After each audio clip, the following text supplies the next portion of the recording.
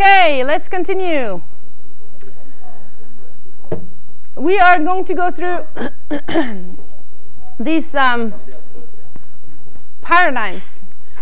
And as I said, I'm going to give you a short introduction. We're not going to dig very, very deep into this. These are discussed in, I handed out the first chapter of this book to you. This is in Norwegian, but it's in Fronter now, I think. First chapter of Lesja. And also the first chapter of this book, Sport, Culture and Society, which is in English. It's also in Fronter now. And this discusses also these theoretical frameworks or approaches which analyzes sport somehow. And the reason why we go through this now is, of course, as I said, to see how we may analyze sport as part of our society. There are different ways of doing it, but these are some of them. First of all, functionalism.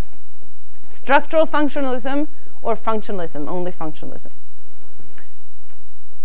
Functionalism is, as it says here, a framework for building theory that sees society as a complex system whose parts work together to promote solidarity and stability. Functionalism sees society as a mechanism or as a system. They use the metaphor of the body. So if you see society as a body, and all parts of the body needs to work in order for the body to be healthy and well functioning. Yeah? So functionalism sees all these social institutions and studies how these social institution works to create this stability in society.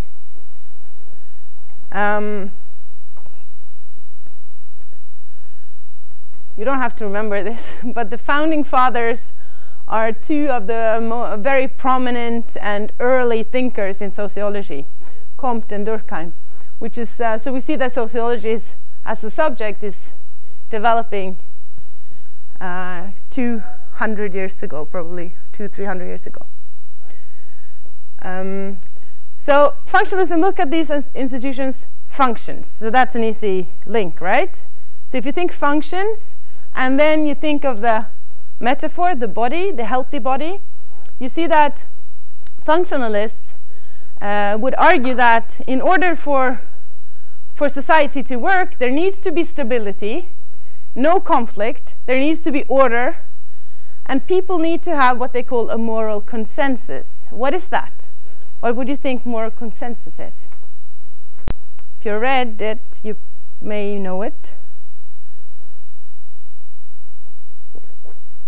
A moral consensus is that people in the same society or in the same institution share the same values, the moral values. If we relate to this to sport, on the sports court, in basketball, all the players in a team and the opposing team know the rules. In order for basketball to be a fair, stable game, everybody needs to play by the rules. So we need stability in order for that particular social structure to function. These sociologists see at the macro system. They're talking about this the society as a whole, the big structures of society. But you can apply this in the smaller structures as well, such as sport that we just did. We need to share that in order for society to be stable, because that, to them, is the aim, a stable society. A healthy body where everything works according to each other, harmonious, to say it like that.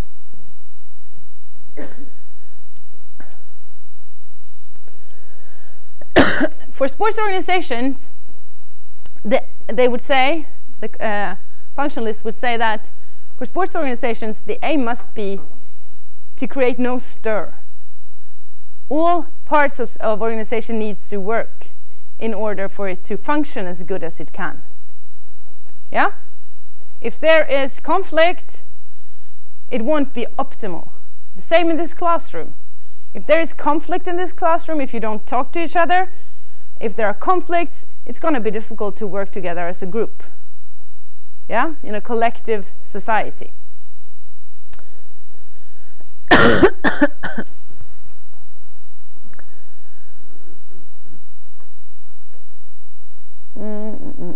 So when we talk about sport, as this article in your book says also, if you talk about sport in relation to sport, so the functionalist would say that sport has socio-emotional functions. In order to do sports, or when you do sports, it can create stability of the mind, basically, or the body. So sports can contribute to society in that sense. You get that? To create stability. Sports as a socialization function. How is sport socialization?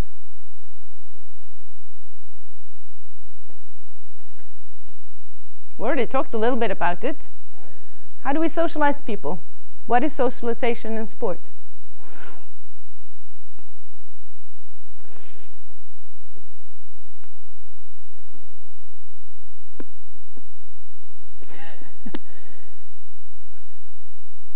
Yes. You compete with or against other people. You have the same, in the competition, you have the same consensus of what the rules are. Yeah. And then sport can be socializing, integration of other groups, as you say. The easiest example is immigrants, for instance, a way to include, or women. Everybody should participate in sports, and sports has a socialization function. Then they talk about the integrative function, which is very much related to that. Socialization and integration. Political function. As we talked about earlier, sport can serve political purposes. We can use sport for other reasons than that. And so on and so on. So when analyzing sport, we will look at how sport may function in society and is most, in order to be more stable. That would the functionalist would say. But of course, there are people opposing this view, and we will come to that later. This is one way of analyzing sports or society. Do you remember Tour de France 2007? French people might remember, and the German. Norwegians, we are interested in Tour de France too. This particular Tour de France is known for, maybe more than the results, it's known for many incidents of doping. This Tour de France, there were many big teams that were caught doping. T-Mobile, Astana, for instance, Codefis, big teams that were leading in cycling, and they were caught doping. German television, two German television channels opposed this. They pulled out. We don't want to cover this. This is not what we want to be related to. This was a huge scandal. In a functionalist analysis, this would show that this whole competition that particular year, it was there was disorder. People didn't follow the consensus, the rules. They broke norms, and probably still do, but they broke norms, and it stirred the whole institution. As it says here, it can lead to a dissolution of society or a disintegration. We stop to believe in this competition. It's not functioning, and the consequence can be that one loses faith in the whole competition, unless there is some organization that they actually try to clean this. So a functionalist would analyze it like that. This is not how it's supposed to be, and everybody else would agree that this is not how it's supposed to be. But from a functionalist perspective, this is a dissolution or disorder of the actual competition. So let's go on to another. Have you heard about symbolic interactionism before? No? Whereas functionalism look at the big structure, the macro structure. Symbolic interactionism look at the microstructure, the individual. And this is a perspective that is well known from social psychology as well as sociology and other social sciences. And it's the study of individuals' everyday life, basically, and how individuals operate as individuals or operate as objects or subjects, sorry. In this theoretical paradigm or whatever, they talk of the social construction of the self, the way the self constructs itself. Thus it opposes, you know, this debate about heritage, environment, arvmiljø, yeah? This, you know this, right? There is the natural sciences would say that the way you become is destined by your genes or your heritage. Whereas social scientists would say, of course, people might not say it's only one thing, but mostly. Whereas social scientists would say, okay, the way you become, okay, you have some gene material that would affect who you become, obviously, but it's also created by environment. Who you are is where you grow up, etc., etc. And these are the core of many discussions, so we won't move into that. But in sociology, they would say that the way you construct yourself is from watching how other people view you. How you interact with other, how you communicate with other, tells you something about who you are. So as it says here, at the same time that people are active subjects, you're an observing object. You're also observing how people think about you. And the way you interpret this decides who you are, who you become. Can you relate to this? Yeah, more or less? Not 100% probably. They use the metaphor life as a theater scene. You're always sort of exposed, and the way you look at yourself is how you're viewed through other people's eyes, basically. But then they use a word, the significant others. Have you heard that phrase or that word before? The significant others. Because how you view yourself is not always part of your creation of identity. If, hypothetically, if I saw myself through your eyes and you weren't important to me, I wouldn't care, you know? So you view yourself through some people's eyes and, okay, that person doesn't make that much sense to me, or he's not that important to me, so it doesn't do anything in my creation of how I look at myself. You understand that distinction?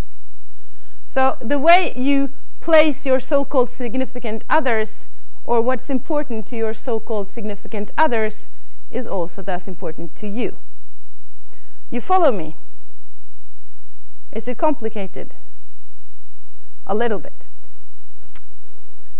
To use an example from sport,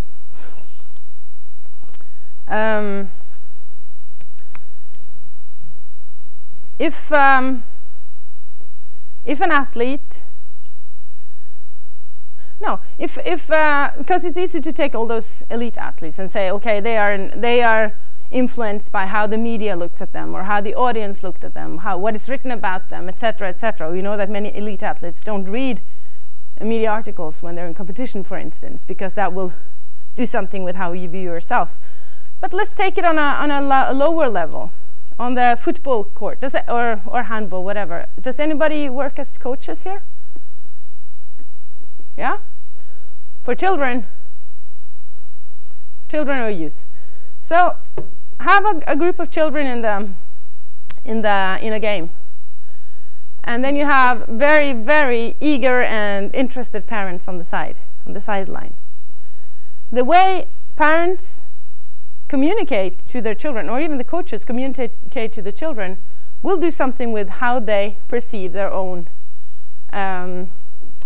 performance in the game. To make an easy example, so how the feedback they get does something with how they perform, and in that case, it might be very important to them to be good, for instance, in football. And if you get that feedback, which is telling you how you're doing it, that will create your understanding of yourself. Are you following me? Yeah. So in sport, this is relevant on a micro level very often with individuals. As sports leader and managers, some of you will be in organization, in clubs, etc., where you will be leaders. Some of you have to be, or most of you are going to have other leaders as well. But how you view the people around you will do something with how they view themselves. So this whole idea of symbolic interactionism is actually quite important also in organizations. It's about how we stage each other and how we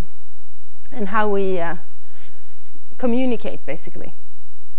And then it's also this idea, but I won't go very deep into that, but I try to show it here. What is meaningful to me? The thing that makes meaning for me, or is more important to me, obviously does more to me than things that are a bit further out in the periphery. So those that are closest to me, or I consider as closest to me, they influence me more. Okay. That's one way of analyzing sport.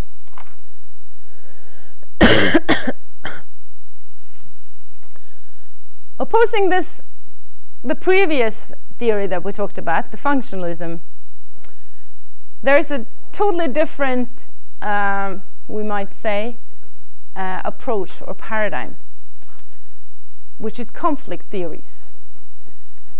And conflict theories are inspired by, these are well-known names for you, I think, Karl Marx, Max Weber, theorists that say that everything is power, everything is powerful, everything is a power struggle. So there is no such thing as an equal society. A functional society where everything works like the body is an illusion. That doesn't happen. Everything is in chaos, basically, they would say. Society is built up by structures that is conflict. So these conflict theories, they analyze those inequalities and those power differences that they talk about. How they are created, and even more so, how they are sustained. How they keep on being power structures, although, for instance, we know that in our society, or in Norwegian society at least, we have a democratic society. It's more or less a flat structure. You understand what I mean? Most people can take education, most people can get more or less, of course, not everyone can get wherever they want, but most people can, yeah, you can improve or move up in politics, society. Most places you can actually do something if you really, really, really want. It requires, of course, a lot of work. But even in a flat system like ours, there are power structures, and there are some power differences that are sustained all along. Although you move up, there are still power clinches. And the conflict theories, they use the metaphor of the sea. The sea has many different levels. There are currents, there are undercurrents. It looks very still and nice, but there are undercurrents. It's shallow, it's super deep. You have all these differences, and it has to be like that. Society is like that. It's not a well-functioning body. It's just a lot of mess, basically. But that is how society works and sustains itself, will they say. They would of course want things to maybe improve or not be as power-ridden, but still, that is how society is built up. And if we analyze sports in relation to conflict theories, there are a number of examples. Give me some examples.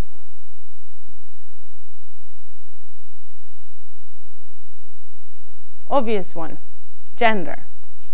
Gender differences in sport. Why is there so many women in a voluntary sports organization, so many women coaching teams at low levels, and then it's probably more or less equal, and then when it comes to high-level sports, referees and sport leaders, they're almost only men. Why are there so few women in this classroom, for instance, choosing sport management? That's a typical question for a power or a conflict theorist. Why are these structures sustained? What is happening? And there are many more of those obvious ways of analyzing sports from a power or conflict theory perspective. This theoretical perspective is one of those four that I mentioned, which is also quite a large paradigm. And you will learn a lot more about this later when you have game theory, because game theory is a part of this rational choice theories, which means that this theoretical direction is influenced by finances and economic. Basically, to say it simple, it's a way to understand social and economic behavior, why people choose the way they do. And the outset is that people choose, most people use these kind of utilitarian principles, meaning you want to maximize happiness for as many people as possible.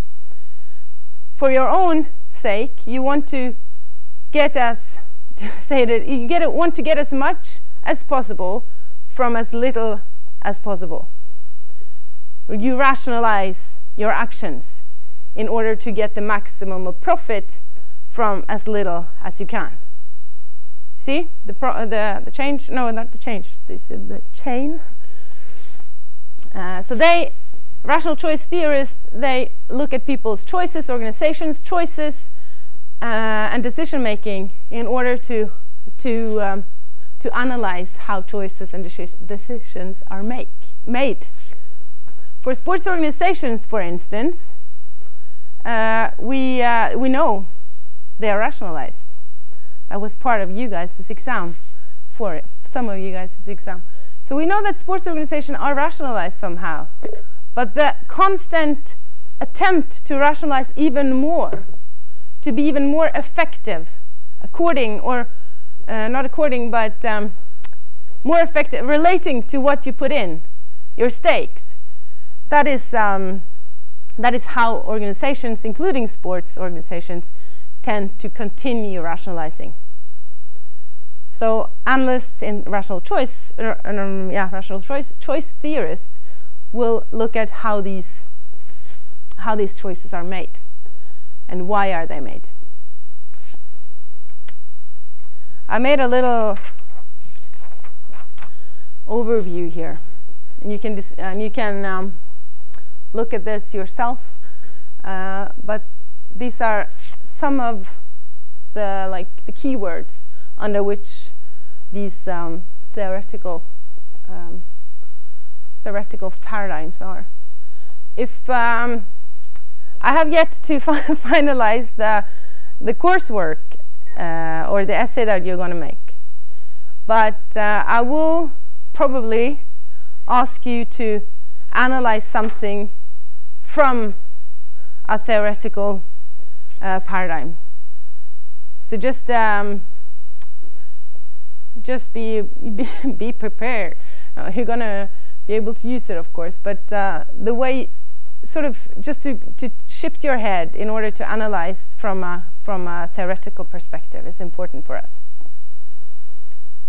So we won't go through that now. I think we'll skip this because I want a whole hour for that film. But this is also an assignment that you can do on your own.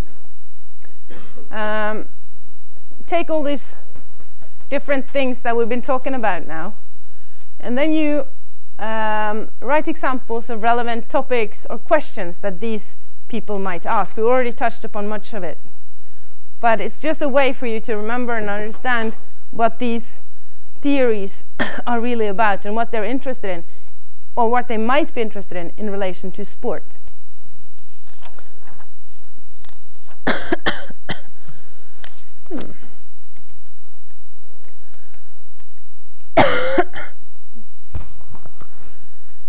Cooper and Szymanski, they have an interesting book called Soccernomics. These are economics people, and I don't know if you read this article that I handed out to you in front there, but they have this interesting chapter where they explain, or try to explain, why poor countries are poor at sports.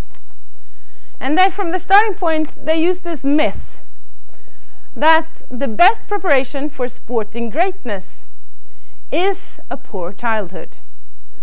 And I'm sure that you know many examples of particularly football players from poor childhoods that reach the top.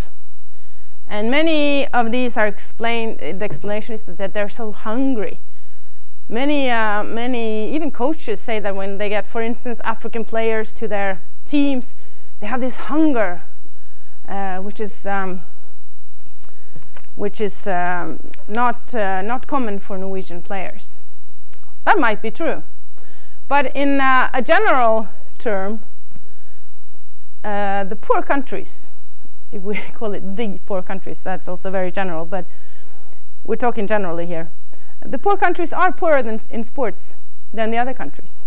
And these two researchers, they are using a method, of course a discussable one, but they take all sports in the world, or not all sports, many sports in the world, big sports in the world, including Olympics, and they look at which nations are, on paper, the best in sport.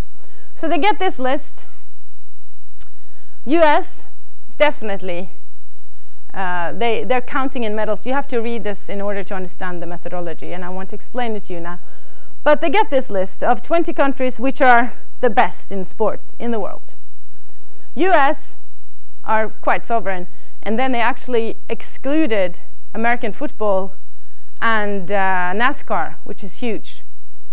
That is excluded from the list, but they're still the best country in sport in the world. This is from 2008. But then they do something else. They take per capita, because America, there are so many. So they use the same list and take per capita, divide it, and who did they get in top? Norway and Sweden, the Scandinavian countries. And then they try to explain why this is. I'm not showing you this to brag and say that Norway is so good at sports. That's not the point here. But the point is to see the explanation or their analysis. Why is this? Why do they say this, or why can they claim this? Well, first of all, to be successful in sport as a country, wealth. You need to have money. You need a wealthy country to be good at sports. That's the number one. The nation is well fed. And then a well-developed sport politics system.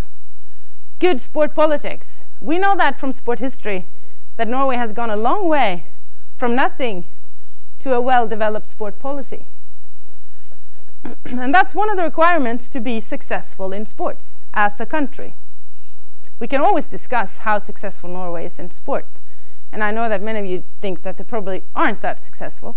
But like on a general basis, this is required in order to achieve success internationally. And the last one, and this is probably the reason why I show you, because this is sport organization management, and we're going to talk about the Nordic sports model and all that. The well-functioning organization, an organization that takes care of sports in a good and well-functioning way, is central in order to have sporting success. And that's those things and those criteria that Norway and Sweden, Norway has. As they say, in Norway you have this policy saying that everybody, no matter where you live in the country, you should have the opportunity to do sports. If you're a fisherman, if you are living in the middle of a city or at the remotest part of the country, you should have the opportunity. So we have to build facilities, and some of them are crap, but we have to build facilities. We have to do this and that in order to get that, because that's part of our policy. And that's a success factor. And then they use the example from South Africa. And obviously, if you remember from the last list, South Africa was the only African country that was represented on that list of 20 most successful. And they also make a point out of that those sports that South Africa are represented in, this is before the World Cup, by the way. Those sports that South Africa are represented in are sports that are mainly played by the white minority in South Africa. And we know that the white people in South Africa are also the most wealthy ones. So basically, of course generalizing, but they're using South Africa as an example to show why poor nations might fail. And we can also discuss if South Africa is a poor nation, but we won't do that here. First of all, they use the argument of malnutrition. You are what you eat. In many poor countries, and it's not just a myth, but children are, if not, of course children are hungrier than other children, but it's also got to do with malnutrition. You eat, but you don't necessarily eat the right things. You have a very, or you don't have a balanced, what's it called? Kosthold. Nutrition, yeah, balanced nutrition. So they're malnourished, and if you don't, if you are malnourished, you're easily ill. And if you're ill, you don't grow. And if you're malnourished, you don't grow as you would if you were nourished. So this is one easy yet very sad reality. Why poor countries might not have that pool of people that are ready to or compete at the same level. Then you have disease. South Africa, 2008, it's still a big problem, although it might not, or it might go a little bit back. HIV/AIDS, for instance. They said from a pool of 10, what did they say, 10 players? Or was it less? It's quite possible that a fifth of the potential pool of players for 2010 carries the HIV virus. That's a lot of people. And of course, that does something with both the population and also the players. They're not there. Some of them die, or there is violence, or other diseases. The other thing they say is the lack of network or the isolation, and I must say that I don't agree 100% on this point, but they say a lack of network or isolation from what's going on in the world might hinder you from improving in sports. And they say that most people don't have access to TV and stuff like that, and I'm not quite sure if that's correct anymore. My experience is that most people do understand or see what's going on in the rest of the world. anyway. But still, it's one of those reasons. And the last point, which is quite opposition to this one, is disorganization. There are no functioning, or there are less functioning organizations than in the ones that are successful. And that's also why they might not be able to improve as much. So they kill the myth, they bust the myth, but they also say that the key is practice. Yes, there are many people from poor childhoods that are playing in the leagues, and that's because they practice a lot. They might grow up in smaller apartments in Europe than their friends, and they have to be outside and practice, for instance. Of course, these are easy explanations, and they are also generalizing, but still. What certainly helps is money and well-run organizations, and that's what we have, for instance, here in Norway and in the rest of Europe, most of the rest of European countries. So this was just, I think it's an interesting article, and of course we know a lot. We're going to see later as well. We're going to discuss, a lot of things with Norwegian sport that we might not be so proud of, and we can probably discuss whether Norway is as good as we want it to be, but still is an interesting perspective in the discussion. Now I'll give you a break. Next time we're going to talk about the sport club. Now we'll have a break, and I think because the film is 1 hour, so you take 5, 6, 7 minutes, and then you rather just go and have a coffee or something in the middle.